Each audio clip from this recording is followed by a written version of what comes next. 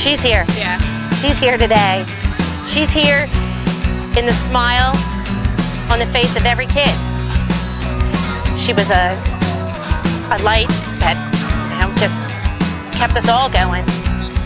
She was an amazing child, and personally to us, this keeps her memory alive, not just to us, but to the world, where we who knew her know that had she lived, she would have made quite a mark on her own in this world.